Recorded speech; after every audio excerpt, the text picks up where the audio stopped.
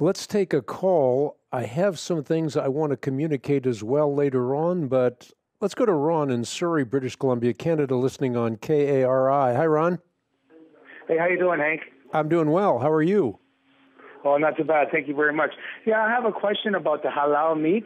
Mm-hmm. I'd like to know what the Bible says about for a Christian if we're allowed to eat it, buy it, because I know a portion of it is to it goes to the Islamic State for the Hamas, and it's worship to idols. So how is it on a Christian view for us to eat this food? Yeah, that's a good question because halal actually means lawful. So there are certain foods that are lawful for the Muslim to eat and certain foods that are unlawful for the Muslim to eat. Foods that are forbidden include meat of animals that die of themselves or pigs, or, to a direct answer to your question, food that is dedicated to the God of the people of the book. That's unlawful for a Muslim because that is a false god. So the Muslim has a particular perspective that is not shared by the Christian. For the Christian, we would look at the Muslim food or diet and say we can eat it. And here's kind of how it takes place from a biblical standpoint. If you go to 1 Corinthians chapter 8, I think you can also go to Romans chapter 14. Either one of those passages are helpful, but the idea is that throughout the Roman Empire, animals were sacrificed to pagan gods. This was done at feasts, in public occasions, and part of the offering was used in a ceremonial meal, but what was left over was often sold in public meat markets. And therefore, Christians had, well, they were stuck on the edge of a sword. Should they eat this meat that had been offered to idols? Well, Paul gives an answer. He says that the Jews may have prohibitions, but the Christians believe that an idol means absolutely nothing.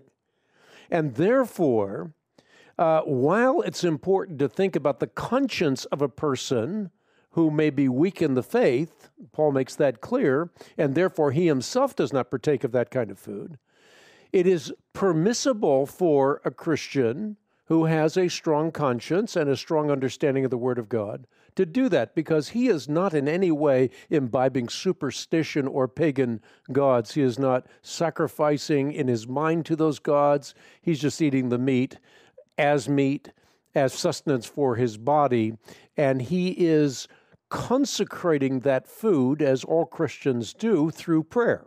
So all of us bless the Lord. We thank the Father, Son, and Holy Spirit for providing that food for our sustenance, for our strength, for our nourishment, so that we can serve Him. And witness to Muslims and Jews or anybody else that does not know that Jesus Christ is God in human flesh. He's the image of the invisible God, the firstborn over all creation, for by Him all things were created. Okay. Make sense? Yes, it does. A little bit, yes. Okay. Well, I wanted to make perfect sense. So basically, we're not. It's okay because it's worship to a false idol and false god. Yeah, because the idol means nothing. The idol means absolutely nothing. So the fact that there's a superstition in the mind of a person who believes in a false god doesn't translate to the Christian whatsoever. The Christian eats it as food that is for nourishment that God has provided, and has it consecrated in the name of the Father, Son, and Holy Spirit. So for the Christian, the only reason you wouldn't eat the food is if it would cause a weaker brother to stumble or a weaker sister to stumble. Okay, then. So if I know a friend that works in a Muslim community, a Muslim house, so it's okay for her to eat it then. Yes, consecrate it to the Lord and ask the Lord to use it for strength so she can be an apt witness to the Muslim community, be equipped so she's always ready to give an answer, a reason for the hope that lies within her, with gentleness and with respect. But also, I'm looking up somewhere. I can't find a verse right now, but isn't it if you feel in your conscience of eating it, and you feel in your conscience because it's worship to the idol, that it's a sin because it's in your conscience that you know it's not right? Yes, and again, that's why I mention Romans chapter 14 and 1 Corinthians chapter 8. That's explicated in both those passages.